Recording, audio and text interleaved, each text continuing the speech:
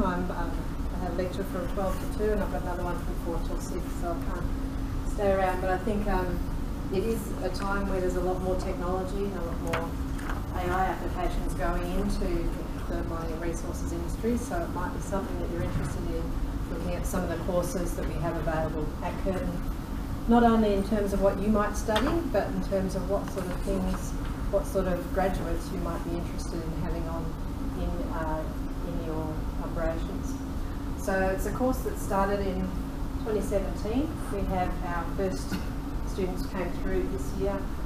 Last year we've got another cohort going through, so it's a 2-year master's course, but we also had the grad cert, which is 1 semester, graduate diploma, which is 2 semesters, and then 2 full years full-time for the masters. There's a common first year. We have multiple streams, but they go through the common first year, so they have a choice at the end of that first year as to which stream they go into. So what we are looking at was an industry need to have more people have skill sets that weren't necessarily part of their undergraduate courses. So you might have an engineering degree, you might have a computing degree, you might have a business degree, but all of them seem to be having that need for analytics on top of it. So data analytics and then predictive analytics, so we can start to see, we've got all these sensors on all of our equipment across our plant perhaps. We've got outside information coming in. We want to put that together and be able to not only understand what's been happening, but also have an idea of what might happen next. What sort of things do we have to look out for going forward? So something like this. So looking at the Internet of Things, which is another course that you might be interested in. So we have a MicroMasters, an online course that you can do in the Internet of Things, and that's looking at putting sensors, having access to data off a lot of different resources across the system. So in this case it's across 3 buses in a network, and then being able to take that data, collect that data, maybe display it in this case. So you've got the 4 buses here. Each of them you have the fuel gauges and what their current speeds are. You can graph that all together, bring all that data onto a dashboard and be able to plot it. So we've had also our first sort of graduates going through that online course, which we presented to yesterday. And once you have all of that information, being able to take the data and apply machine learning techniques, apply artificial intelligence to get some sort of pattern, some sort of reasoning, some sort of predictions out of what you have there. So with any of the sensors that we have out in the field, you might have options to be able to just get the telemetry, get the data off them. Maybe the device sends a request through. You may actually be asking the device to do something for you, and then having that option from the desktop, from a workstation, to be able to control and view all of that data across your network, across your system is really useful. There's a lot of power in that. So for actual operations, but also being able to understand and optimise your processing. And also combined data sets, so we have perhaps some sensors in a workplace, but also the data coming, in this case for weather, being able to look at the external weather and the climate conditions and how they impact on what's happening inside a building, and then combine all of that. And you can see at this point it starts to get quite complicated to try and fit everything onto a dashboard, onto a screen, so that might have multiple pages, but at some point you want to do some analytics to be able to draw more information out. Okay? So this is where we go from descriptive analytics, saying what's happened, I'm going to graph it, I'm going to throw some statistics at it, and be able to see what's happening across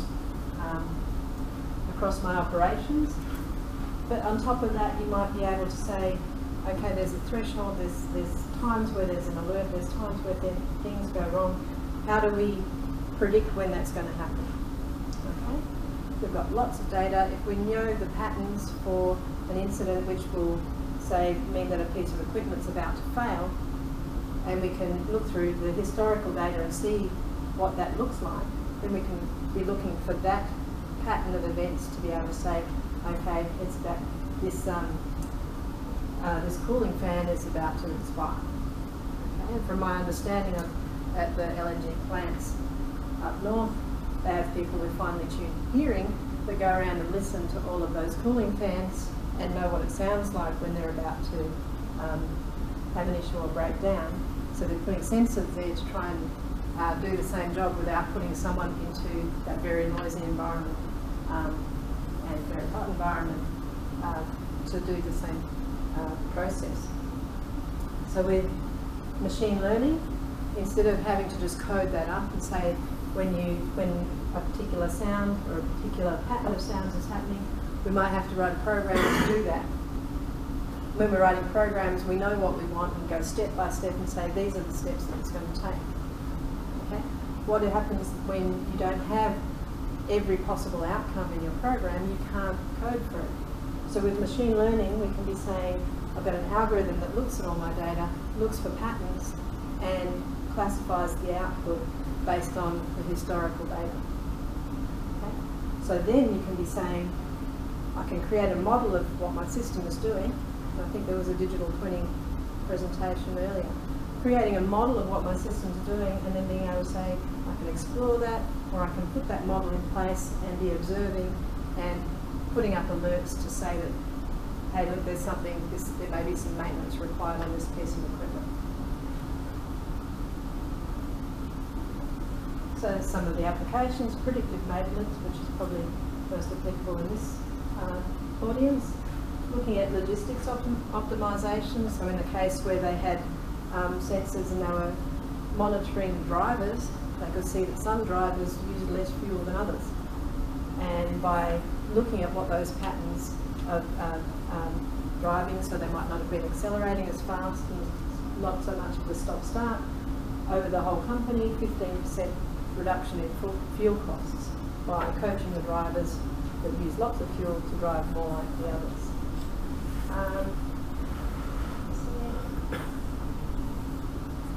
And I mean, different applications that aren't perhaps in the resources industry, but together when we're setting up these systems, what would normally be happening is we have our information going in and we're doing historical analysis. We've got our data that we are presenting, but we're then having to look through reports to see what sort of things happen. It might be at the end of the year or the end of the month that you see those things. When we start to put machine learning in, we do this a phase of analytics on what's happening. We get those patterns and then we can have that feeding back into our operations of our systems. So it adds another part to our overall environment and then creates these different roles within the ecosystem. So we've got our data engineers that might have the specific skills for looking at what data you have and getting the patterns out of that, making sure that it's clean, getting it into a format that's able to be used by our different machine learning tools. Going through, but then as it goes through, training the system up, finding those patterns, putting it out into your operating environment, and then with that live system, then it's your production engineers or people that are on site that are actually part of that feedback loop to change how your system's operating. Okay? So overall, with the top image there, we have to do a lot of work in terms of looking after all of our data and making sure it's all available. To have this little bit of code in the middle that does the magic, that is finding the patterns via machine learning. But a lot of people might think that machine learning is the big part of it, it's actually the small part that's core. So we have some different frameworks, so depending on where your technical area is, so TensorFlow, so Google, Amazon, Microsoft have their big systems that they use but are also made available to the public. So Scikit-learn and Keras, so working with certain packages to extend, in this case, the Python programming language, you can use machine learning tools again. So most of these are open source, so free and available to be used. So it's something that you can explore just using a home computer.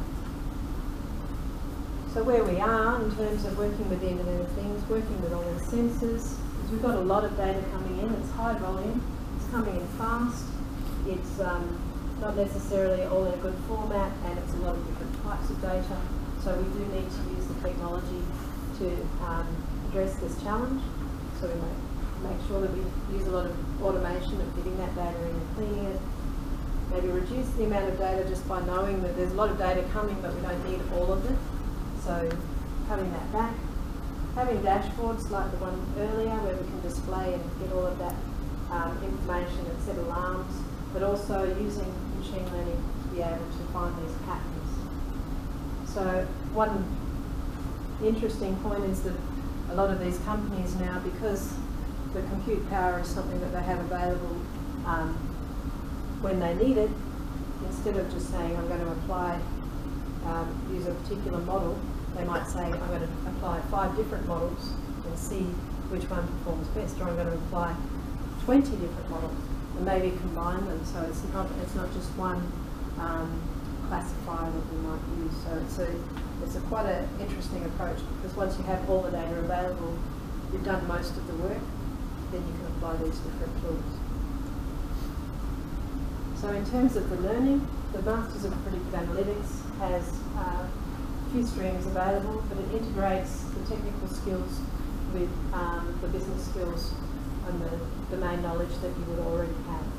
So one of our streams is Resource Operations Engineering, and we work with the WA School of Mines staff on that as well. So it's been an industry-led development in terms of the program that we have available. So studying this program, you would start with, the unit that I teach, fundamentals of programming. So that makes sure that people coming in all hit that first level. You're not expected to have done programming before, but we make sure everyone gets that base level of understanding. Alternatively, you could be doing a statistics unit, learning about data management, data security, making sure that everyone's aware of what level of security and how to secure the data in the organisation, and then looking at the start of applying predictive analytics tools to your data. Management and organisational behaviour, we actually have data structures and algorithms in there, and data mining, so looking very early into being able to have those skills and applying them to different data sets. And then in terms of the particular stream in resource operations, we have strategic operations management, so understanding how the overall organisation works, fundamentals of the resource production industry, systems control and remote operations. So I'm not sure if you know Professor Chris Aldridge, so he's been originally from South Africa, but this is his area of applying machine learning techniques to the resources industry. So these are units that he leads. So they're very specific resources units there, and then an operations engineering research project, so actually applying these skills in the field. The second semester, strategic operations management, and then some recommended options, so artificial and machine intelligence, industrial automation and robotics, wireless data networks, instrumentation and control sensor networks. So it can take you through that Internet of Things direction, working with the electrical engineers who are part of our school at Curtin. Okay, so it is a blend of the computer science, which is my area, and the electrical engineering, and then applying it to the resources industry. So we have the academics from each of those areas as the delivery of those courses. So Chris sent me this. This is the projects that students have been working on this semester as part of their final semester of their course. So you can see mine production scheduling with machine learning, sensor development, with deep convolutional neural network, monitoring of mineral processing systems with deep autoencoders. That was a well that we were looking at before, reconstruction of well log responses. So looking at what information is being supplied and seen in the resources industry, and then how we can connect in machine learning and automation to that work. So that's the sort of thing, going back to how I started, the sort of thing that you could do as a project if you chose to do one of these courses, but it's also, we've got graduates coming out with the skills to have been able to do these projects, and most of them have come in with an engineering background and are putting this as the icing on the cake to their skill set. So it is, we do have an intake in semester 1. The master's program is 2 years long. If you do have an engineering background, that's a suitable qualification. And then going in and doing industry-sponsored projects, we've worked with Innovation Central, which is a combination of Curtin, CSIRO, Woodside, Cisco. So a partnership there where they are bringing these technologies together to solve problems.